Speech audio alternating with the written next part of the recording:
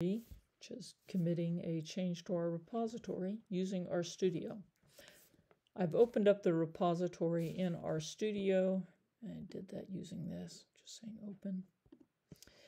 And now I've got the README file open here in RStudio. I'm going to add a line.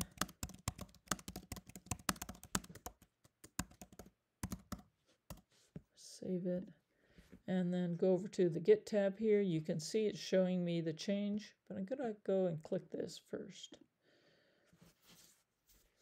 So in the RStudio Git panel, over here are the files that you've made changes to, and you stage files, which is to say, I want you to associate this commit with the changes in these particular files.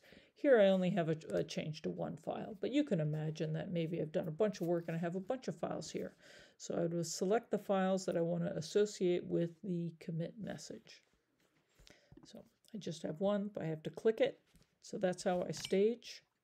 And then to commit, I put my little message here.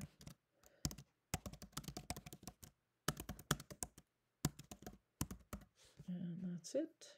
You can look down here, you can see what change I'm committing down here. Commit. And that's it. It's done.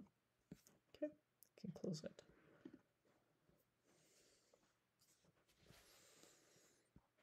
You can go here and you can see the history of the changes, and I'll show you all the changes that have been made. And this is the latest one right there.